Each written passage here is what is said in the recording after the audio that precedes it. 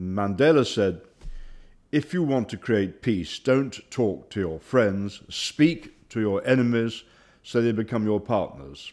And that's what we've been trying to do in the Balkans for 10 years and what we are doing in Kosovo.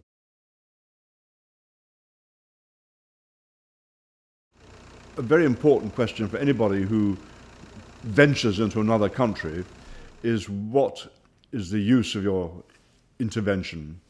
So often people have said, oh, are you from the CIA? Or are you some sort of spiritual tourist? And so it takes a lot of time to build up the trust between the various parties.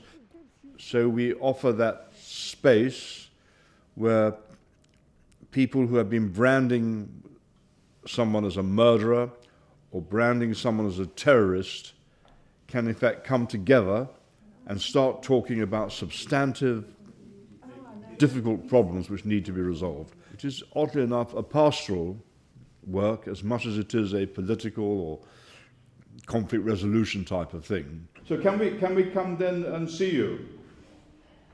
Good, thank you. Well, we'll see you in a few minutes. The key problem of the monasteries, and indeed of the local municipalities, is the ownership of the land and what happens on it.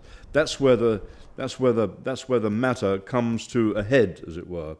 And there's a real need for some new thinking, creative thinking about the use of land there.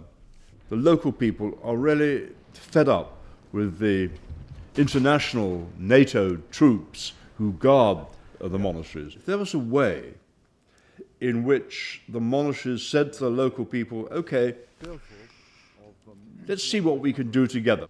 So you have a local, symbolic type of reconciliation based on the land, which could be the most amazing example, model, if you like, throughout the world. A sort of civilization like pre-Reformation in England. The great monasteries of Revd and these other Cistercian monasteries were a real example of what a religious community could do, could help the economy, and the people working the land could do for the religious community. One doesn't want to be too starry-eyed about it, but that is certainly a possibility. Peace building is actually very simple. You can get PhDs in it now, but basically it consists of 4 elements. The first is standing in the shoes of the other. There's too much victim stuff going on in these conflict situations. May make people feel good, doesn't change the situation. The second thing is you have to break the walls down, literally, the walls which divide people, and the walls, as it were, in people's head, the demonizing which goes on. Thirdly, you have to address the issue of land, because that everywhere you go in the world today where there's a conflict, there's a situation about land. And lastly, you then bring the people round in circles or in tables.